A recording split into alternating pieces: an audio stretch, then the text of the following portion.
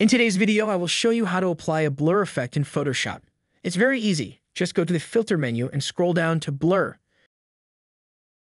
Here you can see that there are a lot of options. The most common blur filters include Gaussian blur, provides a smooth, even blur. Motion blur simulates the effect of movement. Lens blur simulates the bokeh effect. Radial blur creates a circular blur around the central point. In this video, I will choose my favorite blur, which is Gaussian blur. Here you adjust the settings in the dialog box that appears. The most common setting is the radius for Gaussian blur. Once you're done, click OK, and there you have it. That's how you apply a blur effect in Photoshop. Thank you for watching.